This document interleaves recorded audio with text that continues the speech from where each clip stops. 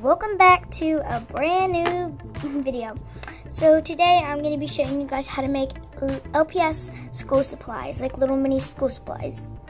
So I'm going to be making some notebook sheets. I'm going to be making a composition book. I'm going to be making some tests, like little test sheets, and that's going to be really easy. So first, what I'm going to start with is the notebook paper, So guys, what you need is a piece of paper. You need a little Sharpie pen thing, like a pen kind of thing. And I think that's about like all you need. Actually, yeah. And you also need a blue Sharpie or a blue marker, anything that's optional. Okay, so I'm gonna cut out, so you need to like cut out a piece oh yeah, you also need scissors. So you need to cut out like a piece like of little notebook paper. So I'm gonna cut the camera off right now, and then I'm gonna go and get some scissors and cut it. Alright guys, your paper should look something like this. And now all you wanna do is you just wanna like write some like holes in it, and you wanna color the little line. Oh, you also need sorry about that guys, that was a machine thing. But you also need a red marker, Sharpie thing, whatever. Okay, then you just want to like color like you normally do on a notebook paper. So I'll be right back once this is colored. So alright guys, so the paper should look something like this. And yeah, this is so yeah guys, this is what the paper should look like. And yeah, that's how you make a notebook paper. So now I'm gonna show you how to make, drum roll please, the notebook. So the composition book basically. So let's make that. So supplies you'll be needing is, you know how like you need like a Sharpie pen, a black Sharpie pen, and you need just a regular black Sharpie.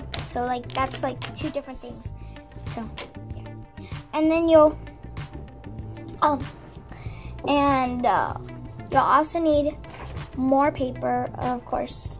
So you want to just like grab some scissors and cut it a little bit, like a little bit more longer. So what it should look like is this. It should be a little bit longer. It should be like this, taller than your LPS. So yeah. Then you want to like fold it as even as you can, as even as you possibly can.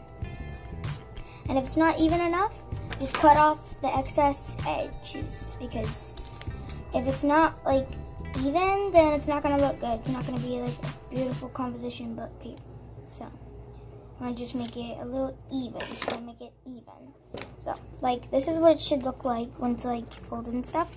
And then you wanna like I'll be right back with you guys once I get it all done. Color it. Okay guys, this is what the notebook should look like. So this is what it looked like on the front.